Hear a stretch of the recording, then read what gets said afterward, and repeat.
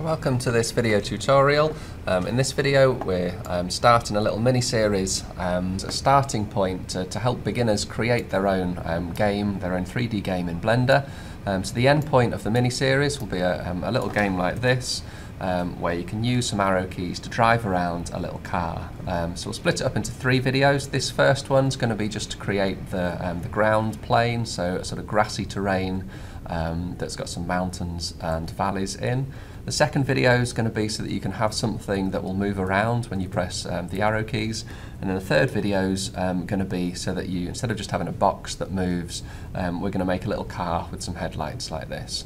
So hopefully the end point won't be a finished game, but it's going to be a starting point for you to be able to put your own characters in, whether that's sort of a Mario style character that walks around and jumps, or whether it's like a vehicle like a tank that can move and shoot. It's completely up to you. So let's get started with the first video. I've got an empty Blender scene just here. If you've not used Blender before, whenever we look around, I'm pushing in the mouse wheel, scrolling with the mouse wheel as well. You left click to move the 3D cursor, and you right click to be able to select. Okay, so let's start off by deleting this cube. So right click to select it and press X to get rid of it. And in its place, I'm going to press Shift and A to add a mesh and a plane. A plane's like a piece of paper. It's got no depth, it's just flat. Okay, I'm going to scale it upwards, so I'll press S and then move my mouse outwards until it's kind of the same size as the grid, and then click again. And we want this to be a sort of grassy terrain that's lumpy. So first of all, let's go into edit mode. We're in object mode at the moment. I'm going to press tab to change into edit mode. And we've got 1, 2, 3, 4 different vertices. You can see them up here. The more vertices you have, the more detail you can have, but the slower your game is going to run. So we want to have a balance of not too many, but enough to get some detail. So we're going to press W and subdivide this plane. That's split it up into kind of 4 pieces of paper. If we change the number of cuts up, we've now got 100, so 10 by 10.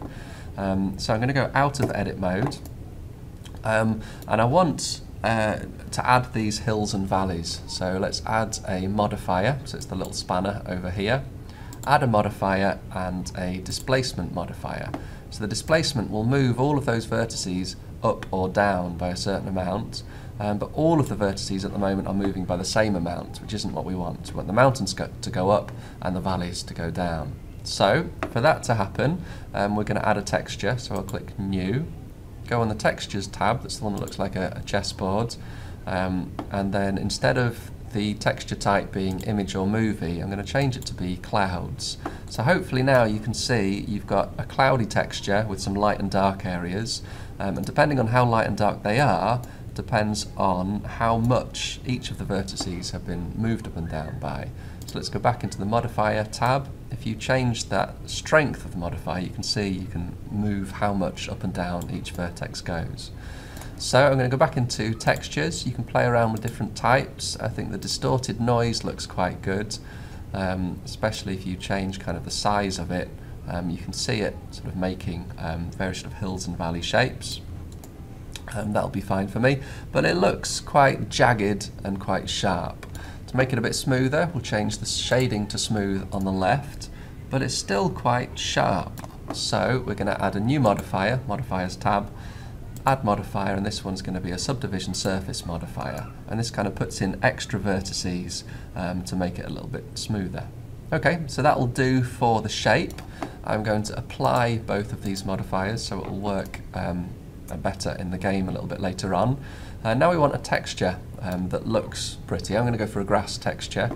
So I've just searched in Google Images for grass and tileable, and then we go in UV editing to change the mode in Blender. So let's make it so we can see the whole thing and go into edit mode by pressing tab. You can see all of these vertices here. I'm going to open up the image I found from Google Images, and I just search for grass and tileable. And when you're searching for a texture, or when you're creating a texture, you want an image that is not too big, otherwise it'll slow your game down. I'm also going to change this to texture mode. and I want to unwrap each of these vertices. So with my mouse over the right hand side of the screen, I press U and unwrap, and then we can see how each of these vertices now is wrapped onto the image, and then we can see the image on here. So yeah, so I was saying when you're choosing a texture, you want the size not to be too big, you want it to be square, and you want the width and the height to be in powers of 2. That means sort of 512 or 256 or 1024. That just means that the graphics card can cope with it better, and it works in a more optimized way when you're running your game. Okay, so we've got our ground plane here. I'm going to go back to the default mode, and we can't see that texture on here yet because we're in solid mode. If we change it to texture mode, it works, but I want it to work in material mode, so that it'll work with all the sort of nice lighting effects in the Blender game engine. So to make it work here, let's go into the materials tab and add a new material. And I'm going to change the diffuse colour. That's what we think of as kind of a normal colour of an object. And it's a really good idea to name all of your materials. I'll call this grass. You name them so that when you're organising your game or programming your game a little bit later, it's much easier to work out which part of the program you're controlling, or especially if you end up exporting your game into a different game engine like Unity, you have to label all of your materials and your objects. So we've got two colours here. We've got a diffuse colour and a specular colour. The specular colour is kind of the highlight that you see when light reflects off your surface. So I'm going to make that a lighter green, like so.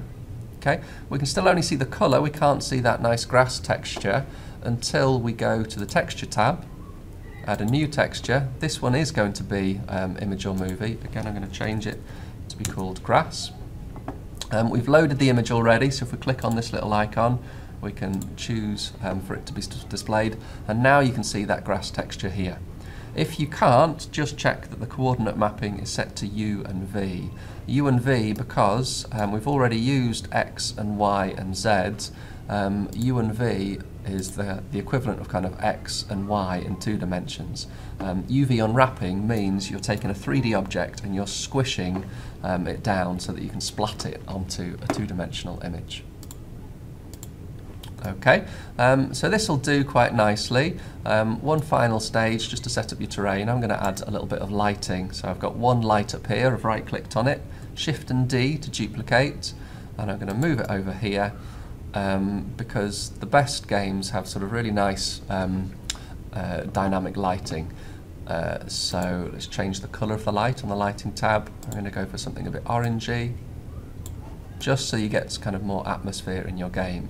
So at this point you can see the lighter green here doesn't look very good. So I'll right click on here and you can change the material specular colour. I'm going to make that a little bit darker. There we go. So we're in Blender render mode at the moment. If we change it into Blender game mode and press P, you'll notice that all the nice lighting effects disappear. So to make it keep the nice lighting effects, I'm going to press N to bring up this properties panel, and then under shading we'll change multi-texture to GLSL, and then if your graphics card supports it, when you press P to play the game, you'll be able to see the nice lighting effects and you'll be ready to go. Okay, so that's it for this video. The next video will tell you how to make a little box move around with the arrow keys, and then the third video is instead of just a little box that moves, how that can be a car or a tank or any type of character like that. Hope this is useful. If you have any suggestions on how to do it better, or if you've used this, then please do add a comment to this video. Thanks very much for watching.